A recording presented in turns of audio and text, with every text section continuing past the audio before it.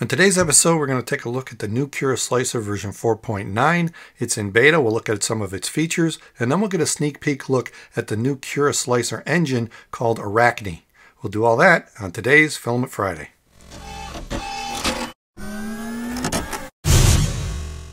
Filament Friday is brought to you every week by the generous donations of these Patreon supporters. Cura 4.9 beta was released a couple weeks ago. I've been playing with it. There's really not a lot of changes. It's mostly bug fixes. But let me show you what's changed. The first one is when you slice something and go into preview mode, it automatically goes into the line type. You don't have to drop down and find this. It automatically goes into this. And I like this. It gives you a different color for every feature. Like top and bottom layers are this yellowish color here. There's other colors here, like inner wall is green. I'll scroll down into this, and then let's zoom in a little bit. You can see the inner walls are green right here. They're green inner walls. So you can see how many walls you have there. Red is the outer walls, or shell. So you can tell which is shell and which is inner wall. Orange is the infill, and travel is blue. So you can see, let me zoom in a little further. You can see the travel. So this helps you understand what's going on inside your print. And then there's also a light blue for helpers, and that's the skirt. Could be a brim, could be a raft. That's going to be that color. What's new here is the white, which is called starts. It should be called seams because it's showing you the seam. But let me flip this cube around so you can see where the seam is right now, and it'll show up in white. Move this block to the side. So here's the seam. It's going to print at the top here, but then some of it's going to be on the Y, and then some of it will be at the bottom of the cube. Let's flip it back over here. I want to make the seam right here at this corner. So let's go into the print settings, search for seam, user specified, and then I'm going to select the position of front left because that's where it is on this cube. Let's slice it again, look at it in a preview, and look at now the seam is all the way on the edge.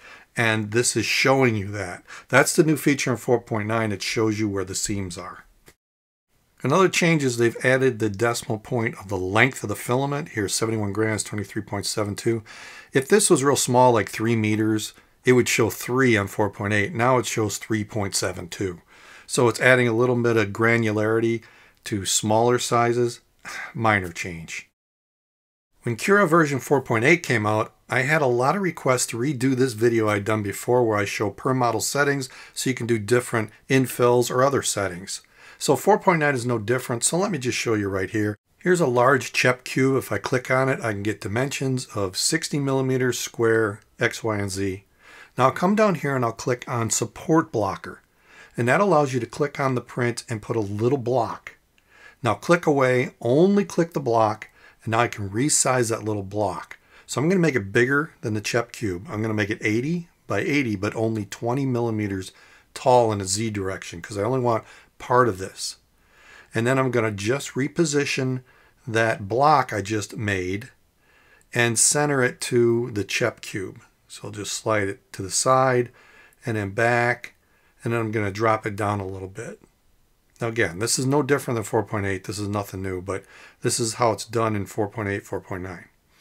Now click on that block and then come over here to Per Model Settings right above Support Blocker. Click on Per Model Settings, and then the third one over is Modify Settings for Overlap. Click on that, and this is where you can change settings. These are previous ones that I did. I'll just get rid of those.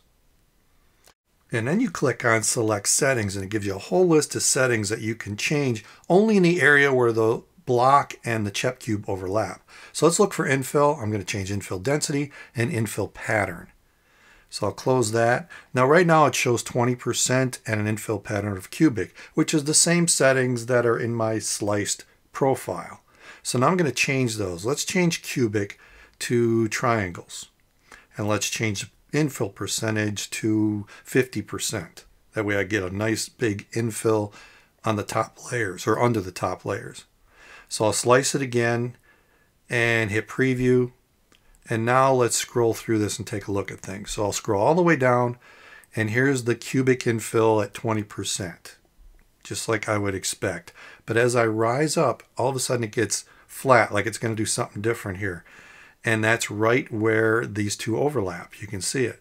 So if I keep going, I should see triangles at 50%, and there they are. There's the triangles at a 50% infill. So it's going to slice just that top section differently based on those settings I just did. So this is how you do it in 4.8 or 4.9. There's another new feature in Cura 4.9, and it's a menu for line width. Let me show you how useful this is. So I'm going to slice this with a wall line count of 3. And when I slice it, here it is. Now if you notice, there's some really strange lines here. Pretty much every version of Cura does this. It does the outer lines fine, but when it gets to that inner line, it works so far and then it starts doing the zigzag stuff. And I never understood why it did this. I mean, it's all on the inside of the print, so it really didn't matter that much, but it's really weird.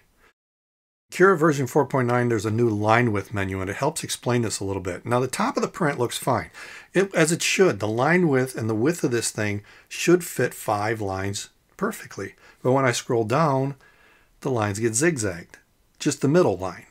While this line width shows different colors, it's showing that Cura is slicing at a different line width in the middle of this thing. It doesn't do it at the top, only in the middle of the print. So this line width option in preview mode is kind of handy. Let me show you how Cura is going to fix that. Now, if you ever see Cura start up, this is 4.8, you'll see a point where it says initializing engine, like it's showing here. And then eventually it'll continue on loading UI and everything else. It's that engine we're going to look at.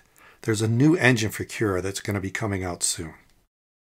Now, I have heard 4.9 may be the last version because they're switching to this Arachne engine. I'm testing the alpha. I've been testing it for a while, but now it's in beta. I got to download that and try it. But let's take a look at this.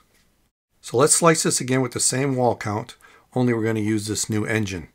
And here's the results. The same line width all the way down. I don't get those squiggly lines in the middle. And if we do the simulation, the nozzle just goes round and around, just the way I would expect it to. So I like what I'm seeing in this new engine. Maybe this will become Cura 5.0, I don't know. Like I said, I'm testing the alpha. There is a beta version, so you can download it. I'll put links to it in the description below. If you like what I'm doing here, maybe check out some of the other videos popping up, and if nothing else, click on that CHEP logo and subscribe. I'll see you next time, right here at Filament Friday.